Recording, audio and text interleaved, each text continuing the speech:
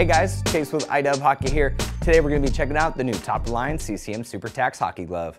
So we have a full cable knit nylon exterior. It's very flexible, so it gives you that broken in feel, especially with all these segmentations right out of the box. But it is also very durable and very breathable too. We do have some synthetic leather for the finger block with a pretty cool looking Super Tacks logo, a stitched Tacks T logo on the bottom, some more screen printed graphics, and then a embroidered leather CCM logo for the cuff. Now, more importantly, into protection, this is the only glove in the line that you'll find with the premium D3O in the fingers and the backhand. It's going to give you pro-level protection all the way throughout, combined with the medium density foams and their Tack Shield technology.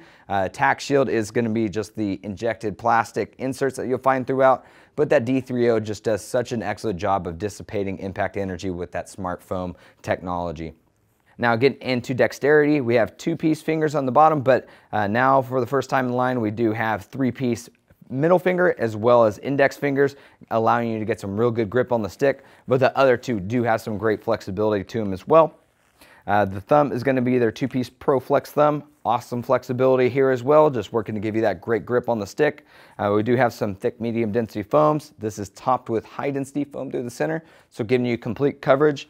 Up top, real thick medium density foams with, again, a plastic insert, just giving you that complete protection from top to bottom. Getting into the palm, this is what they call their NHL Ivory Clarino palm.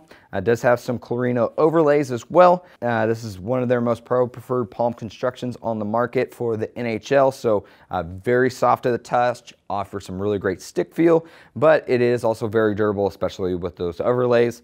But this year, they're including what they call their palm extension.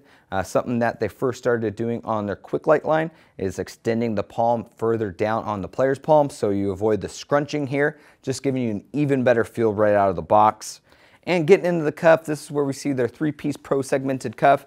So as you can see, we have a bunch of different segments working individually with one another, but what this really allows you to do is stick handle in any way possible without creating gaps in protection and allowing you to do what you want to do out there without inhibiting your range of movement, a range of motion out there. So it feels really good on the ice, but like I said, keeping that protection really where it needs to be. Now the liner is going to be a full premium microfiber with their Polygene technology. Polygene is this treatment process that prevents odor-causing bacteria from forming, so it's going to keep you smelling fresher or longer. But that microfiber is super soft to the touch, hence the name Super Tacks, but it does do a good job of wicking away the moisture and keeping you dry. So as far as fit and feel, this is definitely my favorite CCM glove that they've put out to date. Just has an awesome broken in feel right out of the box. Doesn't take any time really to break in and get comfortable with it on the ice, but you're still getting that awesome NHL level, pro level protection for the top of the hand with that D3O foam. Now, as far as fit goes though, I'd still classify this as a contoured fitting glove since it is so snug in the fingers, the backhand, as well as into the cuff roll. But with that three-piece segmented cuff, it almost gives you that traditional kind of flared out feel too.